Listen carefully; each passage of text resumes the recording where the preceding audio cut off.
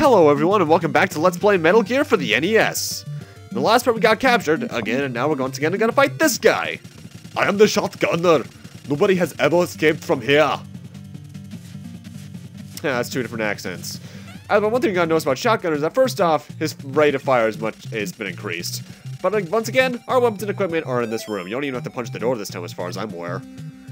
Once again though, get rid of the transmitter in your bag. I'm not even sure what that does, but it's there.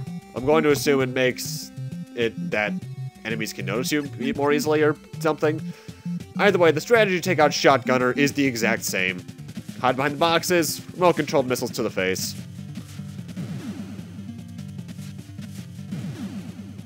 Now, gotta give him perseverance points though. He tries to shoot through the boxes no matter what. And like in the MSX version, we want to head down here and grab card 3. Though I think this was card 2 in the MSX version. I forget though. You'd think I'd remember because I'd recorded only that part of the MSX version like 3 days ago, but no! Either way, in the MSX version, this led to the prison basement area thing. Not so much here. The prison in this version is actually in a different building. As opposed to the 3 buildings in the MSX version, this version has 4. The prison is more or less at this point, as far as we're aware, its own thing. We even get the body armor much earlier than in the MSX version.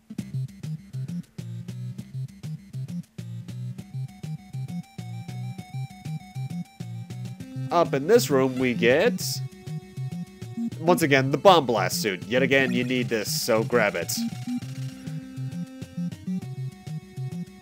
And I recommend you grab all the items here as soon as you can, because otherwise you won't be able to return to here until you get this version's equivalent to the compass. So grab it as soon as you can, because the last item we need to get in here for now is the enemy uniforms, which you're going to need a lot sooner than you'd think. Like, by the end of the parts, actually. Yeah, it's weird, actually. Metal Gear on the NES, I think, is actually slightly shorter than the MSX version. I don't know what it is, but it seems shorter to me, at least. Either way, after you exit that building, you're going to want to head east until you can go longer east, which is this screen, if I recall. Yeah. And enter this truck. It's not a requirement, but it's good for farming.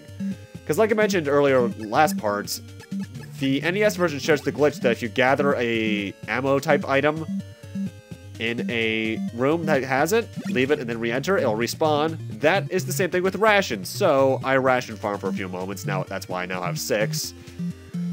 And I recommend you do that, because rations are pretty good in this one. I think in the MSX and NES version, they restore your health to max, as opposed to later versions where they'll restore it to a certain point, or by a certain amount. In this first truck, we got some plastic explosives, which I farmed to max out on. The middle truck is a transport truck. It'll take you to somewhere else that you don't want to go yet. And the lower truck is the one you want to go into because it has card 4. Just a note, enemies will start shooting you again for some reason now. I guess they have phases of shooty versus non-shooty. I've noticed they seem to shoot me a bit more after I get card 4, though.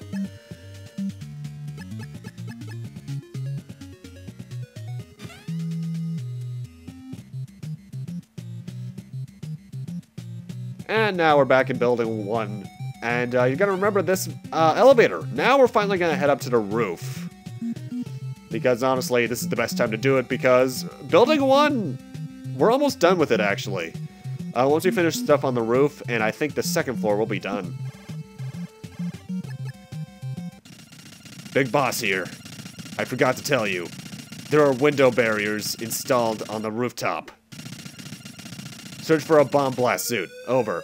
Yet again, like I said, in the MSX version, you needed to get past essentially a wind barrier. I still want to know how the hell that works.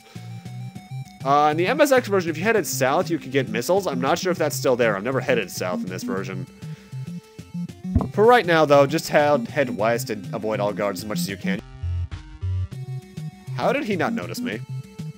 I think the guards are slightly more shoddily coded in the NES version. I'm not entirely sure, though. Coding is something I'm not exactly clear on with the MSX versus NES, other than 2 glitches that this version has. Although that reminds me of something I should mention. You may have seen it in Part 1's thumbnail of the MSX version, and maybe the NES version. I don't know, I haven't done Part 1's thumbnail for this yet. But the box art for the two versions is the exact same. However, what you might not know is that it's based off Michael Biehn, or whatever his name was, as Kyle Reese in the first Terminator. One of his first scenes, the scene where he's in that shop.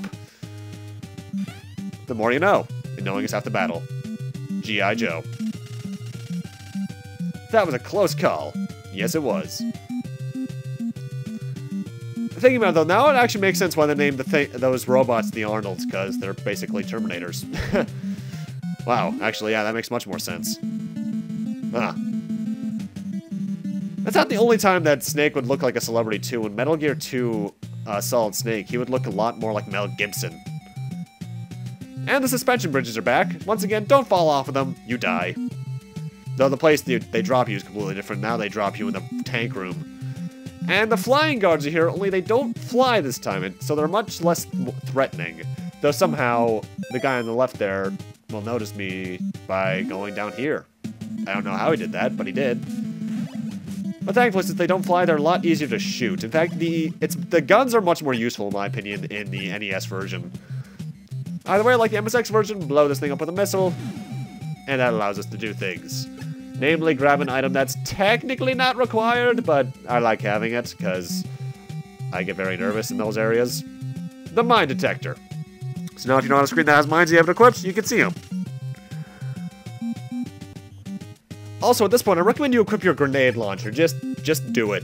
It'll come in handy fairly soon. Now, one thing I want to talk about that you're going to see here momentarily is enemy pathing, or enemies in general, seem to be a bit slower in the NES version than the MSX version.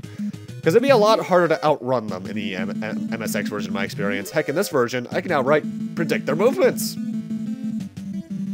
Because their pathing is pretty simple. Either way, next boss fight isn't the Hind like it was in the MSX version, but instead is two guys on turrets known as Twin Shot. Way to beat them, stand to their right with a grenade launcher, throw 10 grenades in their face. Pretty easy. I guess the NES just couldn't handle a Hind in this area for some reason. After beating them, you're going to want to head to the top left cell, not the top right, because the top left has a person in it, the top right doesn't. So, yeah. Now, one thing you gotta notice me doing a lot in this version, as I do right here, is I accidentally hit the start button to access the menu when it's actually the select button. That's because I'm used to start being the menu and select being the pause button like it was in Mega Man. That was a close call.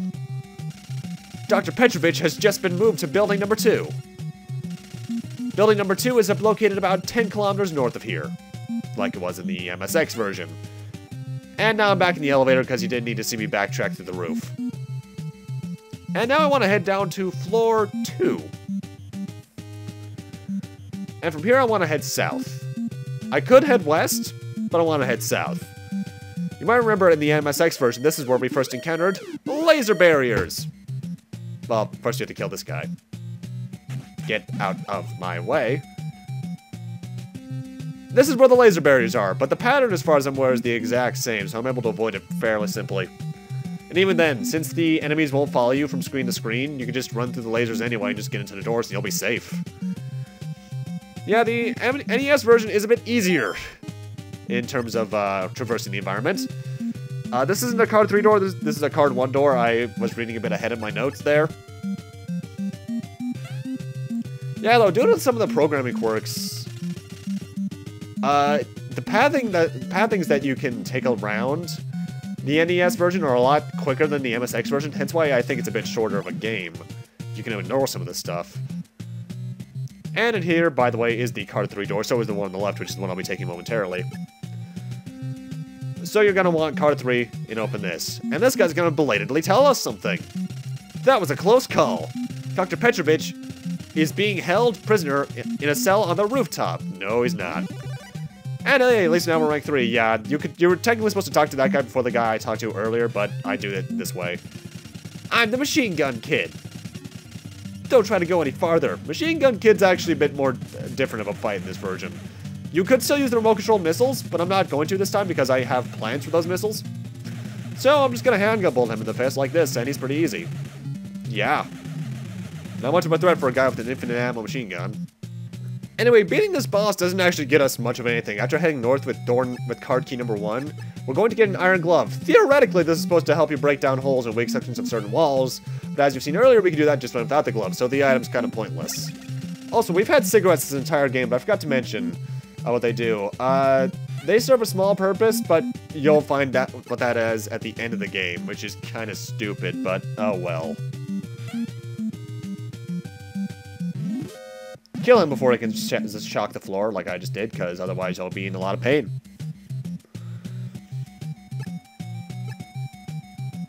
This is a card 3-door, so use it, come in here, and get the IR goggles, the infrared goggles, which I've already gone through most of the sections that need them. There's still, I think, 1 or 2 sections that need them, but not much, really.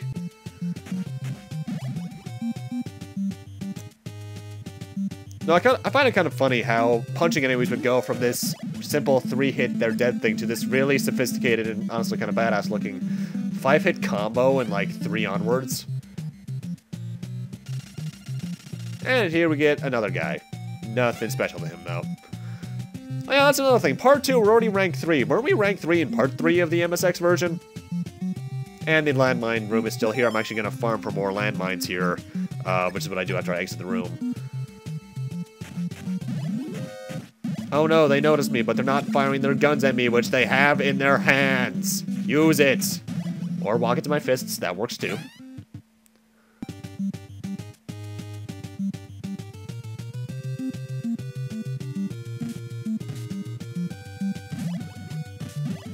Really though, now we just have to head north and then east. I'm gonna head west a bit first, coming up, but that's just so I can show off a little bit of an item room you guys would remember from the MSX version. Hopefully.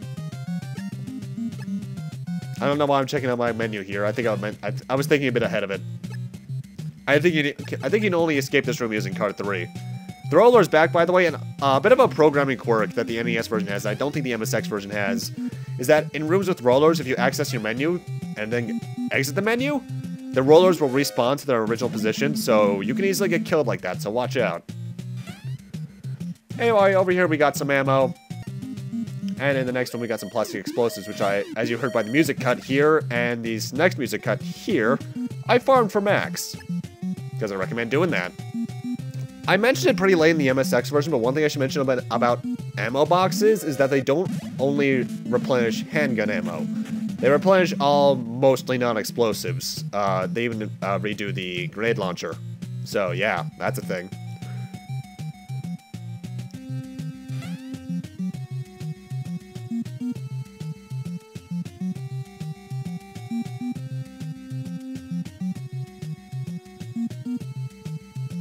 And now we want to actually exit building 1, and we are entirely done here. We never have to come back here. So get card 4 and head up north. And now we want to continue north to where the ration truck was. And I'm actually going to do another ration farm session there so I can have max again. Because rations are good. Especially when enemies drop them when you have none solid. That's a really nice feeling. And now you're going to want to equip the mines. Well, actually, yeah, equip the mines and the mine detector.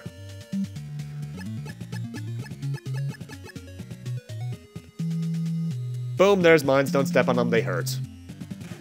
And once again, we are against the tank. You take it out the exact same way you did in the MSX version. Mines underneath the treads. It takes 11 to kill it. The thing about this boss, though, is that they added something, I think. First off, the firing rate still goes between the left and right machine guns. But I think they added the fact that if you touch it, it's instant kill. I'm not sure if that was in the MSX version. I never tried to go physically touch a tank. Though if you walk directly in front of it, it'll once again use its cannon, which, if it's not an instant kill, really hurts. So, don't do that. Ever. Really, though, for a giant tank of destruction, it goes down pretty easily. Even easier than the one in Solid, which I didn't think was possible, because the tank in Solid was really easy. Get on your mine detector again, because in the screen northwest there's going to be more mines. In a bit of a more complex pattern.